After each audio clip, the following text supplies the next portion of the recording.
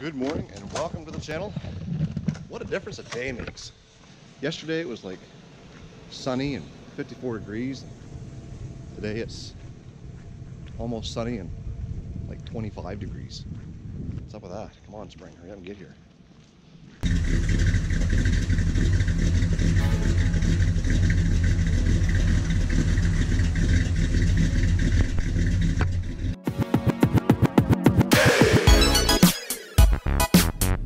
So as we sit here on the bridge waiting to get into the US, heading over to the post office so that I can send out one of these t-shirts to Mike at StreetSpeed717. He's got a huge following, 650,000 subscribers.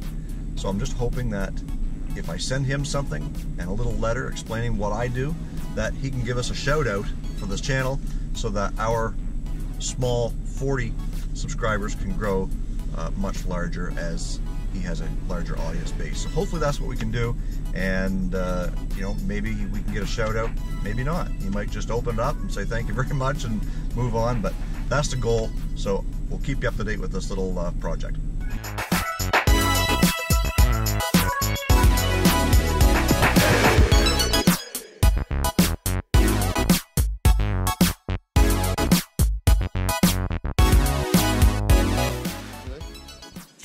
Yesterday, we got accomplished.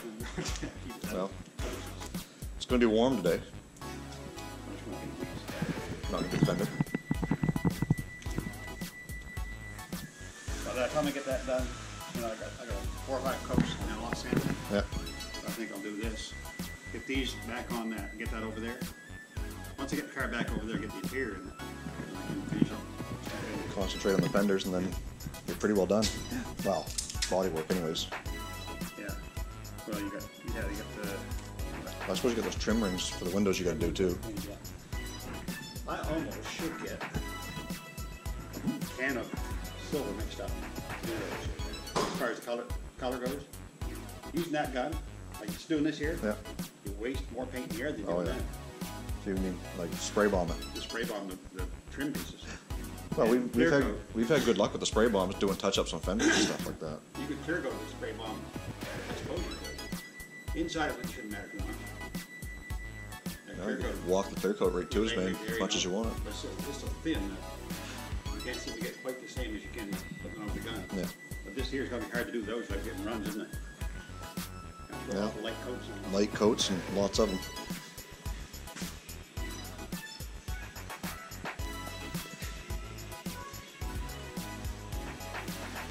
We're getting ready to get the wipers put in it too. So he's getting some of the piping in where the rod goes through. And that was part of the challenge, was getting them plumbed down in through there. And this little pocket right here, I guess, is where we're going to mount it. You'll see that he's got the speakers mounted quite solid too, so that when you grab a hold of them and slam that door, it's not going to bounce all over the place and ruin the upholstery work that we did.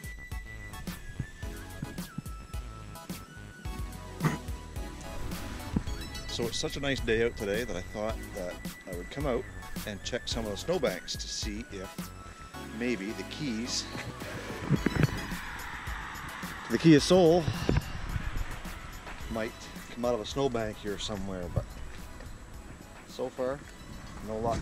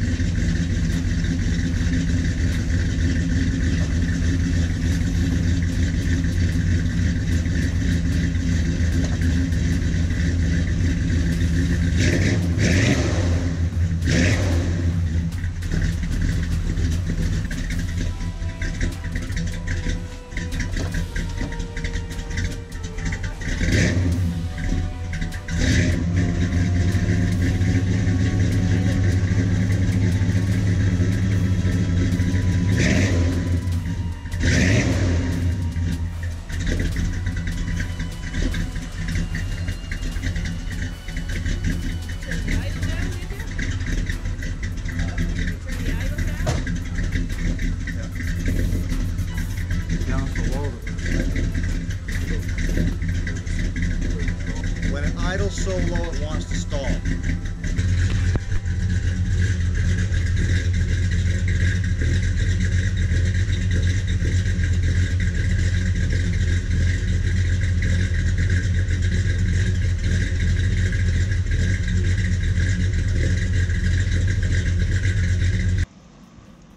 One of the worst things about spring coming and the higher temperatures is that when the snow does begin to melt, it looks bad. Sadie, come on, let's do your business so I can go to work.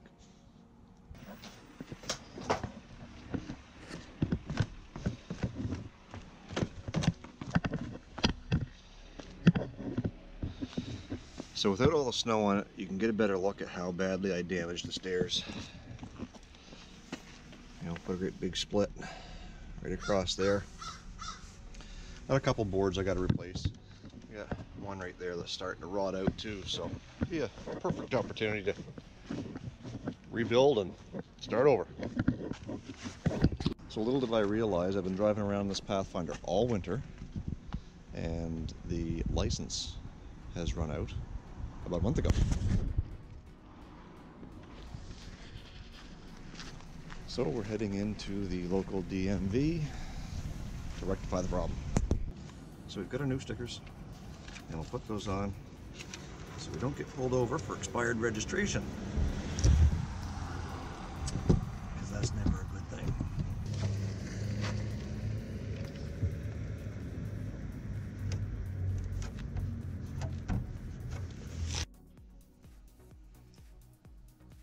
Okay guys, got a really neat story to tell you.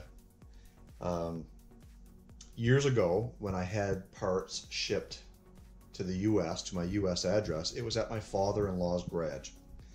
And that's been a long time ago. So I get a phone call letting me know that I have a package there. I thought that was strange because I don't have anything shipped there, and I haven't had anything shipped there probably in like 10 years. So anyways, long story short, I get over, I pick up the package, and much to my surprise,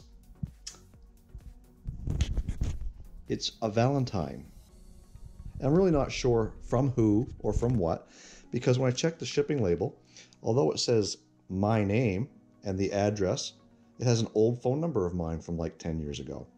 And inside of it, it had a card. And the card says, "For you, sister, because you're awesome."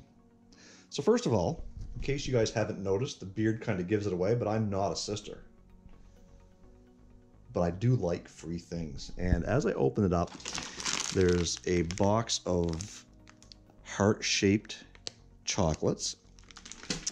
There is a package of blueberry lemon biscotti and what looks to be a heart-shaped ceramic or glass bowl of some sort. So I'm going to open it up.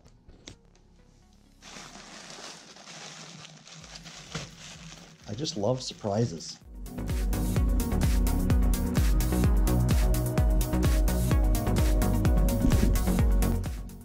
A heart-shaped bowl, which I can only assume is to put in my heart-shaped candies and my biscotti. Anyways, I'm going to indulge. We'll talk to you guys later. Hope you enjoyed this little story. So before you guys get a little upset saying, you should try and reach out and contact this guy, I did. I've sent him a Facebook message. I'm not touching the candy until I can get a hold of him. So, having said that, I'll keep you updated on that. If you like what you see, please give us a big thumbs up. And if you want to subscribe, click this button right here. And if you want to watch more videos, click the one below it. Thanks again, and have a great day.